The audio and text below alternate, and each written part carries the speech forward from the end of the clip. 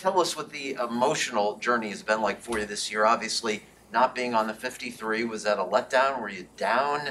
Uh, were you hoping you'd be claimed elsewhere to be on the 53 since we haven't talked to you in quite a Yeah. while? Um, it's obviously it was the goal to make the team initially, but uh, my mindset was whatever happened, I was going to learn from it, take it as a challenge, take it as an opportunity to learn from. I think I heard E-Rob talk about that in terms of his leadership. I was gonna do that, just whether I was a practice squad player or not. Take it as an opportunity to learn, and so that was my mentality. Whether I got claimed or not, again, I wasn't gonna hope for one thing or the other. Whatever happened, I was gonna be happy with it and just attack that opportunity. So you weren't especially down that week of September 1st, 2nd, 3rd. It was just went off your back. Was I down? Yeah, I mean, yeah, it's like if you don't accomplish a goal that you had, you're going to be a little bit disappointed. So yes, but I mean, that whole day happens really fast. 24 hours, and you find out they're going to sign you back to the practice squad. So it's like you can be down for a week, and that's not going to help you. So, you can have the shorter amount of time that you feel down about that, the better, I think. So you just move on. And again, I just tried to be the best practice squad player that I could be. You're one of the unique players where you've been here for all of it. 2019, 2020, and now 2021. All three very unique seasons. Lucky to be here. How do you get this headed in the right direction? Taking what you've seen in 19 and 20 and putting it into 21. Yeah. I'd be naive to say that I know like all the answers just because I've been here. I'm still a young guy in the NFL relative to a lot of other people that know better. I think it's some of the messages our coaches are preaching every day: sticking together, continuing to work, trust the process. A lot of coaches and players on this team and organization have found success in the NFL, so I got to trust that they know what they're doing. But yeah, it's just gonna take more work. Every guy trying to do their job as well as they can. Having the attention to detail that you need to win in the NFL. I'm sure Flo has said this, but the margin of victory is slim. So it's going to take those little details. And I see guys working on it, and so we just got to take those small details and go out there and execute on Sundays with them. In your opinion, obviously pressure is built once you start losing, and now you guys have lost 7 straight. How much of a relief would a win be? I mean, you go out every Sunday and just try to win. If you don't have the mentality that you can win every game, then it's going to be even harder to win. So you just need to go out there with confidence. I don't know if this is actually answering your question, but like you're going out there expecting to win. If you don't win, you're disappointed. You got to learn from the mistakes. If you do win, you're happy for that plane ride home or whatever the rest of the Sunday is. And then the next week, then that Monday, you got to start preparing for the next game. So I don't know if relief is the right word. I think you want to win every Sunday. So when you do, you're happy. If you don't, you learn from the mistakes, and then you prepare for the next team. I'm curious what was going through your mind that week after Malcolm was placed on IR, and then it's you, Jared, and then they signed Duke on the practice squad, and the idea is that one of the three of you is going to get moved up. So what's going through your mind during that week as far as, am I going to be the guy? What's going to happen? Yeah. For me, I tried to have the mindset whatever decision the coaches made, I would be happy with it or fine with it, and I would work the same way. So one other goal I had when I signed back to the practice squad was I'm going to try to work and prepare like I was on the active roster. So my routine really didn't change that much. Still watch, film and studied all the plays the same so that if they did decide to call me up or sign me to the roster, I would be ready to go. And I felt like I did a good job of that last week. So there was some of that anticipation. Am I going to be the guy that they call up? If I am, then I'll be ready and I'll just stick to my same routine, which I think is what happened pretty much. So Patrick, the RPO offensive style that Tua is utilizing often here, that he used at Alabama, I don't think you had experience with that particular system in your batch, right? At Cal, yeah, we did. Yeah, good amount. So for the RPO to work on was Goff there when you were there or no? He was, but I didn't play that much with him on offense. That was my first 2 years, and then had Davis Webb, who's on the practice squad of the Bills now. So I actually got to see him last weekend. And then we had 2 other quarterbacks my last 2 seasons. So for the RPO offense to be as effective as it can be, and can you tell me what your thoughts are on that and sort of what the benefits of that style offense can be? Yeah, it's different obviously with college and NFL, because college you can go 3 yards downfield with the linemen, whereas in the NFL it's only 1. So that plays a little bit of a role into it. And then in the NFL, just with my experience, I don't know about all other colleges, but it's a lot more complex, the different reads and the defenses you're seeing. So, like you said, Tua has experience in that.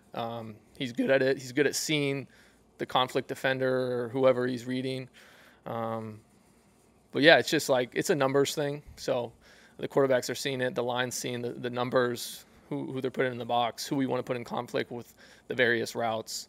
And I think Tua, does a good job making those decisions. And as a running back, the best mentality you can have is expect the ball.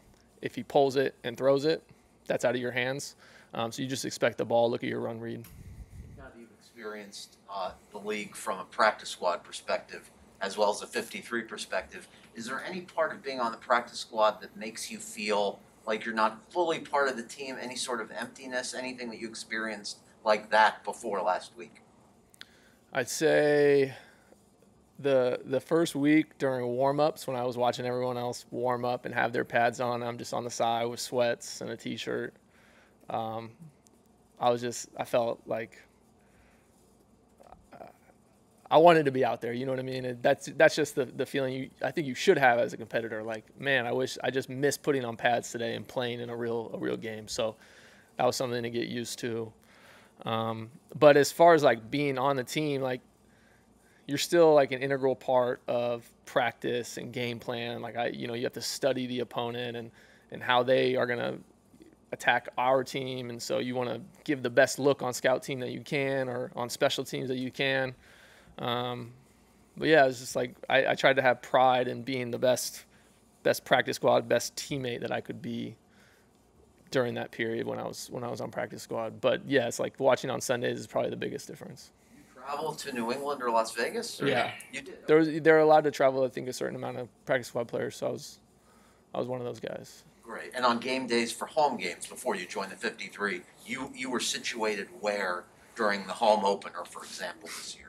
You have a workout, so I guess that's another difference. So they have the practice squad guys come to the facility, work out, and then you can, certain guys are in boxes or watching at home, whatever it is. Yeah. Was it home for you at all for any game this year, or from yeah. It yeah. was? Yeah. How weird was that, watching a game from knowing you're a team employee but not at the stadium for a home game? Felt like a Dolphins fan. Do you prefer to watch it from the game or at home? I think with the reason they have you watch at home sometimes is like with COVID, and I actually don't know like all the rules for it.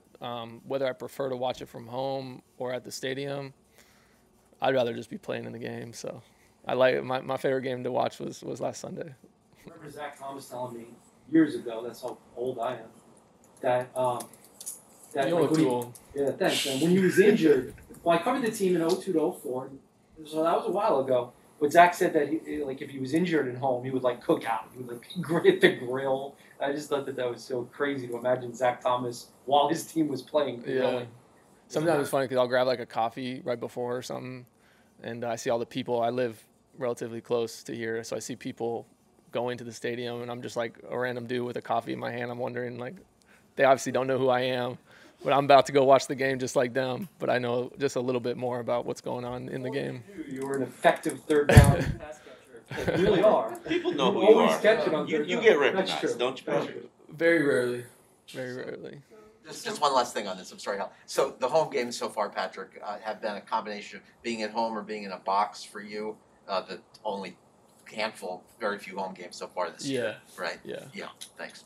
So you finally get into a game, and not only get into a game, you make a critical third down conversion, and there's this yellow flag on the ground. What goes through your mind at that point? I mean, you have to move on to the next play at that point. I actually didn't know what the penalty was, and I'd always, every time I watch it on TV or watching football and I see the person do the first down point, I always thought that was dumb growing up. Cause I was like, that's what you're supposed to do, get a first down. But then when you get to the NFL and you realize how hard it is to get a first down, and then a third down conversion to first down, I got really excited. I did the point, so I was I was embarrassed that I let myself do that. And then when I especially see it when there's a penalty and it's called back, it's like, oh well, he looked dumb doing that. But I was really excited. I was in the game and making a play. So but What made you do it? just the excitement of just converting on a third down You play. always not do it. I always told myself I was never going to do it, and then you get a big first down, and sometimes your emotions just do that. But yeah, no, I was just excited to make a play for the team and keep the drive going. And then, like you said, you see the yellow flag, move on to the next play, and I don't think I was in on the next one. They had a different personnel grouping in, but you can't let that affect the rest of your game. Of all the scenarios that could have happened last week in terms of you, Jared, or Duke being elevated, moved to the 53, the best scenario happened for you in terms of you getting a regular 53 contract, not being elevated just for a week. I imagine financially it's better as well. What was that pleasing to you? That's the best possible outcome for you personally? I mean, yes. I think is the honest answer, but I don't want that yes to sound like I'm happy that other guys weren't elevated. Obviously, I was going to trust whatever decisions the coaches made and be happy with it. I wanted to ask you one more thing. I know that you're a key part of the social initiatives for the Dolphins. Yeah. Right? You and Byron are key members. Yeah, there's a few of us, the social impact committee. Yeah. So what's one thing that you guys have been able to, do that you're particularly proud of, or you think is quite interesting? There's a lot of stuff that I've enjoyed doing with the committee, but one in particular this year that we did that was cool was we donated $100,000 to Palm Beach County, Miami-Dade, and Broward County to the school districts. And what we wanted to do is not just hand them the money and they can do whatever they want. We kind of wanted to see the projects have measurable impact. And so the thing with the Palm Beach County is they discovered they have, I don't want to misquote the numbers, but it's around like 15,000 families that don't have stable Wi-Fi at home. And then you guys can obviously imagine the disadvantage of a kid would have just not having good Wi-Fi at home. So they're creating this Wi-Fi mesh network in Palm Beach County.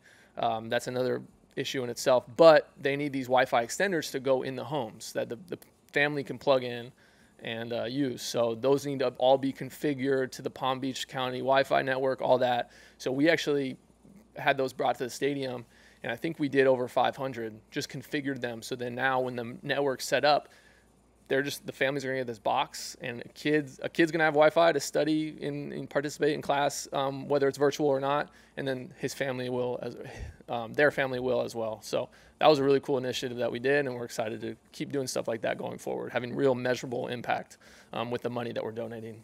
Do you know what the range is on those? How far from the tower or whatever do they Yeah, have? so they're setting up. That's what they're doing right now. They're building towers around certain neighborhoods in Palm Beach County. So that's part of the issue is they're trying to figure out the logistics and get through the, I guess you could call it political backlash of trying to set up some of these towers with some people having ideas of what these towers, they think the towers have other, whatever it is. They have different reasons for why they don't want the tower near their building or whatever it is. The Palm Beach County, the district and the superintendent and the administrators are working really hard. So, yeah, we've been encouraging, if there's people in Palm Beach County that want to go to the school board meetings and help support this initiative, they should do that.